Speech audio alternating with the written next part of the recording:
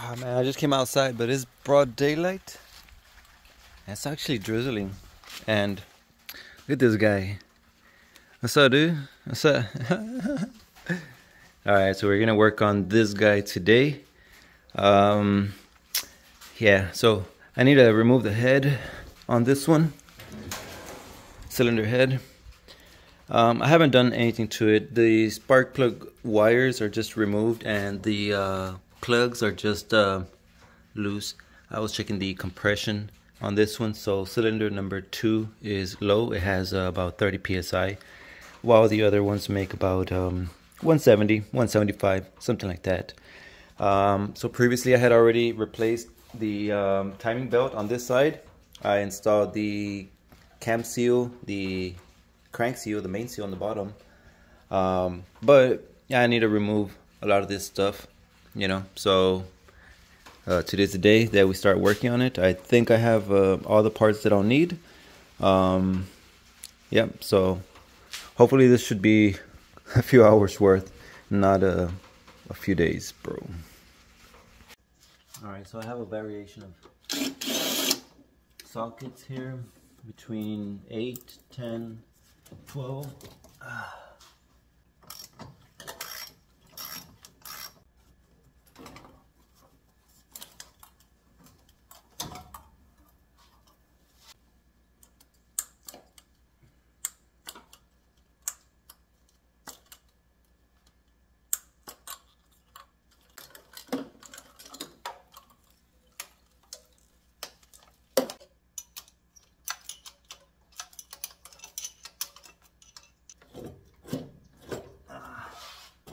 I had to pull the radiator out. Okay, so at this moment I took off the turbo and the manifold. Unplugged the drain. I still kept the water lines hooked up to the turbo and the oil feed hooked up to the turbo. So this is a turbo, the GT36 3582. It's a 66mm turbo, I think. But so yeah, so here's the head. Spark plugs are loose, like I said. I'm gonna take off the valve cover. Alright, so I just removed the head bolts, and man, do they stink. Like old ass oil, burned. I don't know what it smells like. They smell disgusting. These are a size 10, but they're a 12 point socket. 12 point head. Let's see what else I need to remove, because this is the first time I'm disassembling this. I'm gonna see if I can lift the head and then just pull it forward, because the studs for the intake are still there and I can't take this one out. So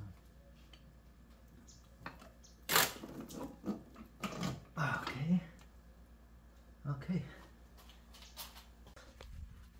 Alright guys, so check this out. Engine block. This piston, or this cylinder, is one that had low PSI at about 30 PSI. These were averaging about 170, 175.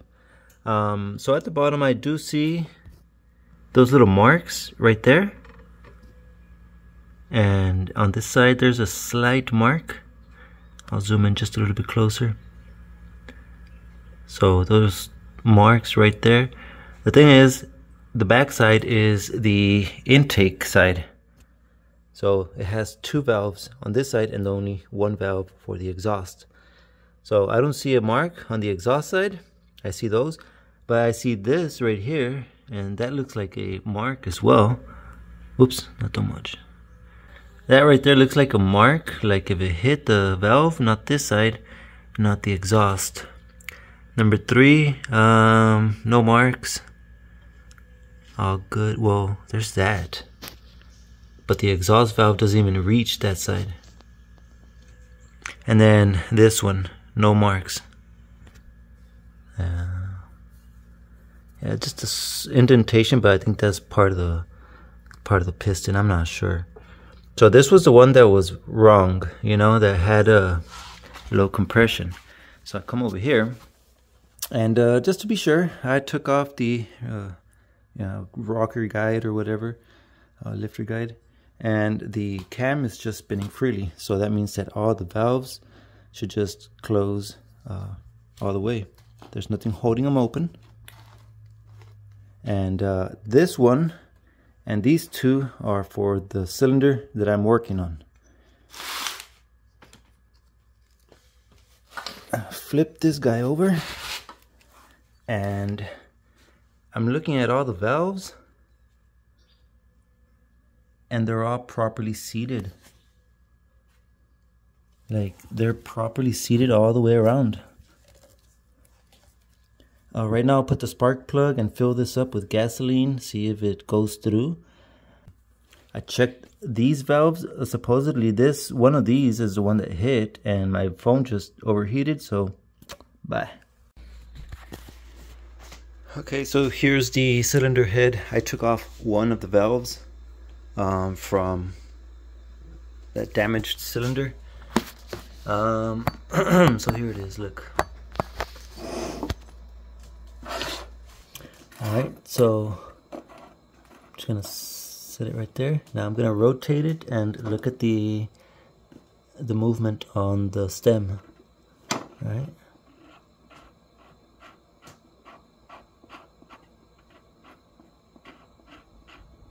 Yeah. Well, turns out this one is bent.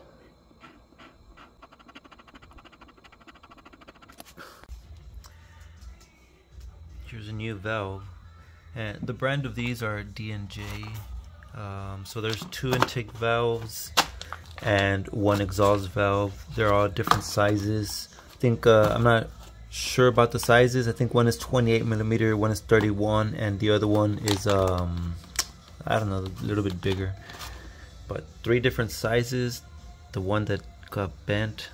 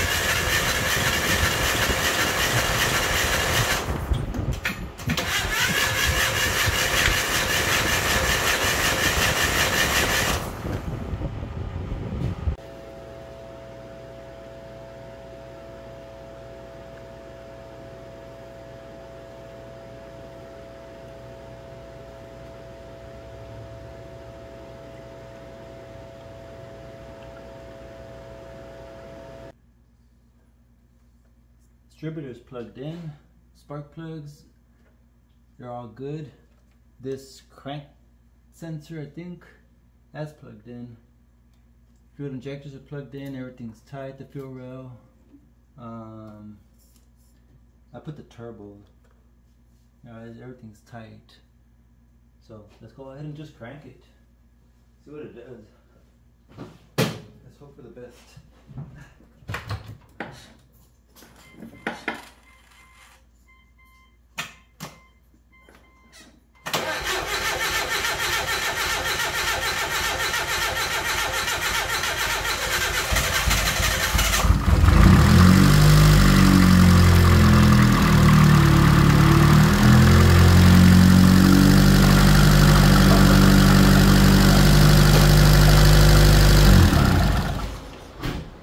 Everything was going pretty good, but it was just the oil was all over the place. Let me put the valve cover. Okay, let's go ahead and continue round 2.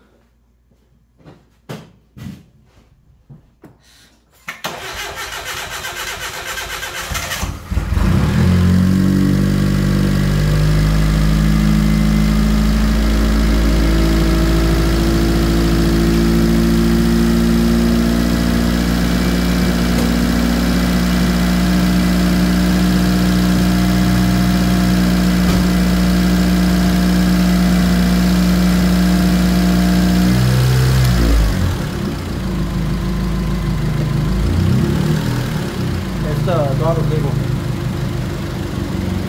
That's a good idle.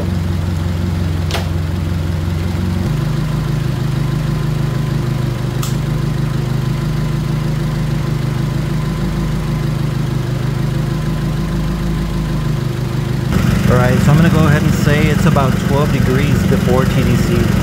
Because the first line at the bottom is a TDC, and then it's 5, and then it's 10. And it's between the 10 and the other mark, the very, very top one. So it's at about 12 degrees before top dead center.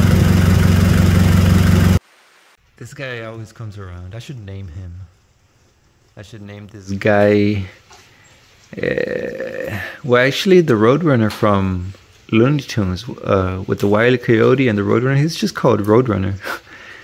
But yeah, he always stops by, and he likes watching my progress here, whatever I'm doing, painting, mechanicking, or is that a word, mechanicking? And as a roadrunner. Do the noise. Brr, brr. I don't know how he does that. Do it. Do it. Just do it. Yeah? Come on, bro, do something.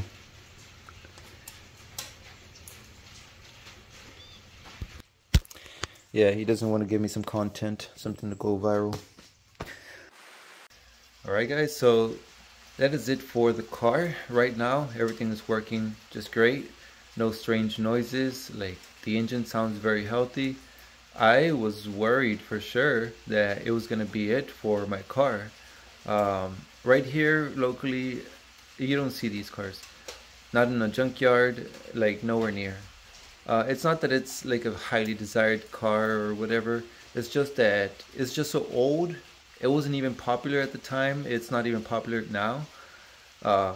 So it's rare to find some of these and to get parts from. Like, so for sure, I thought, you know, all the work that I've done throughout the years, you know, it was just gonna come to a halt, or I was gonna have to do some type of engine swap, or I'm not sure what I was gonna do. But as I checked on some of the auto parts store and some of the websites, this is supposed to be an interference engine. So I guess my luck was just that I was barely coming out of my driveway and the car was idling. I was, you know, barely shifting or whatever. So not the driveway, just like from the exit of, you know, whatever. But I was barely like shifting. The engine was just at idle when I heard that noise. And from there, like, I didn't really try to do anything else. But yeah, it turns out one of the valves was bent. Luckily, I guess I lucked out, you know, like it was, I guess it was meant to be. This guy lives to see another day, and which is cool because I've got something going on for this guy. So I've got something else coming up that I already spoke with Jeff Bergman from Eye Candy Pigments, and you know, we're trying to see if I can make it to Maker of the Month for October. The car is not ready, so I do want to give it a paint job, something decent, like not, you know, like this one was in a budget using spray cans and, you know, like very minimal pigments, and it was mostly just to teach you guys on, you know, some things, and as well as learning. But me personally, I've learned so much with the pigments, interference pigments or color shift pigments, the quantity, and I've learned so much. So I want to do another paint job on this one, but base, inner coat with pigments, because this was just pigments inside the clear coat. So, you know, like I said, inner coat with pigments, or just you know, some cool design, maybe the crystallization with urea. I'm not exactly sure, but I do want to do something great. That way I can have something to show for, you know, make sure that Jeff can see something and, you know, something we've created using his pigments. So that's going to be it for today's video. Leave you guys his comments down below. You know, I think I lucked out with this car. Lab Rat lives to see another day. And, you know, thanks all of you guys for watching the video, supporting my channel. And I think that's gonna be it. I hope to see you guys in the next video. We'll see what happens. I think there's a viewer, Tony, that has a Honda Fit Orange Blaze or something. So me and Jeff talked about it. So we're gonna do some test panels just to show him something. But I've got some paint videos, pearls or interference pigments over silver. I know some of you guys have requested those. So it's time. I've just had so many things to do, sponsors or just taking care of this one or the Tahoe that I did an oil pump, and it's just I've been busy. So I appreciate you guys watching. I hope to see you on the next video. Peace out.